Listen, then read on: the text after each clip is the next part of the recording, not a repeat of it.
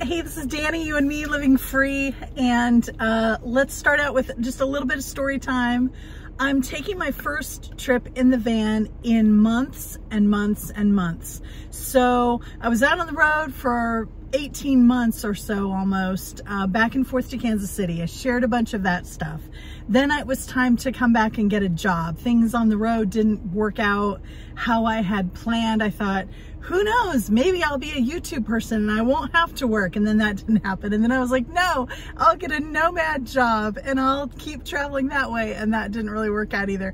And so here I am. So I'm living back in Kansas City. I am working full time, but I have a lot of time off. I get about 6 weeks a year. And so my plan is to do a few bigger trips throughout the year, and then a bunch of little ones on weekends and things like that, and to just still to keep enjoying my van. So I was out on the road and everything. Then I wasn't using the van for like months. I got a mouse in the van. I documented that whole saga. You can go back and look. Anyway, hopefully that situation's taken care of. I'm taking preventative measures so that it doesn't happen again, and lots of great feedback and everything from all of you on that. So now that I'm working, I'm trying to take small trips in the van, but there was this huge matter of getting the van ready to travel again, especially after the mouse had been here. And so I needed to completely strip down the van to the bare bones again and clean everything, and then put things back in and replace some things like pillows and things like that. And it was an arduous process. And on top of like working 40 hours a week and all the obligations of kind of living life as you're just living, and you have a home that you have to take care of, and you have, and I live in an apartment, but you know what I mean, a place you have to take care of, and then you have to work, and then you have to drive back and forth to work, and there just all those things in life, you know, shopping lists and cleaning up and all those things that we have to do in life. I didn't have the energy or the extra capacity to do it. My kids volunteered to help me, so I'm going to share a few pictures of just the van and kind of what we went through to get it ready. And then I'm going to share my trip out here to Lake of the Ozarks State Park, which is where I am now. And so let's get into it. Let's look at these pics. The first pic is of my closet in my apartment, just showing you that I had a bunch of van stuff in the apartment. Here's more van stuff I carried into the apartment. So right now I've got van stuff in the apartment. I've got some out in the van. It's just a mess. Everything's just thrown around. It's like half full. This is still at the point where everything's all dirty and everything. So with the help of my kids, because my apartment is on the 3rd floor, we carried everything up the 2 flights of stairs and deposited it all in the living room.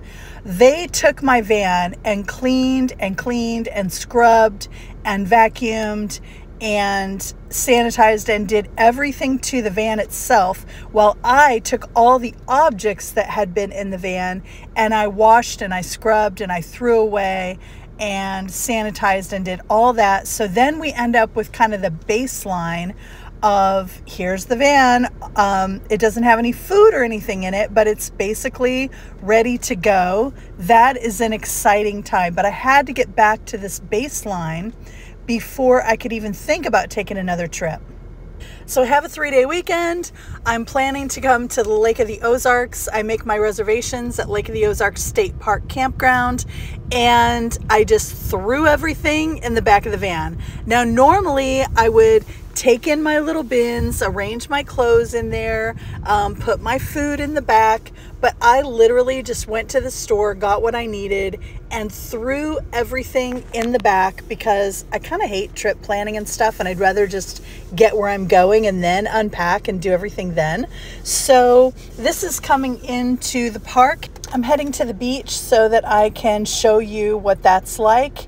And here we go. So we're walking up to the beach. You can probably already hear all the commotion. This is definitely an area for families with kids. If you are a solo traveler who likes a lot of peace and quiet, this is probably not the best place for you. And I'm counting myself in that population. There is another beach on the other side of the park, or on a different area of the park, so I'm going to go check that out later today because it's going to be 85 and humid, and I'm definitely going to need to get in the water, but hopefully it won't be here. Now, if I didn't show you any of the noise and just showed you this picture, you might think, oh, what a nice place to go. And I'm not saying it's not nice, it's just a lot. And if you know, you know.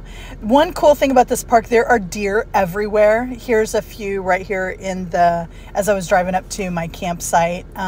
They're everywhere. I can't drive anywhere without seeing deer, at least 1 or 3 or 5 always hanging around. But anyway, thank you a ton for still being here to the end. If you made it to the end, let me know in the comments. Thanks to all my patrons on Patreon.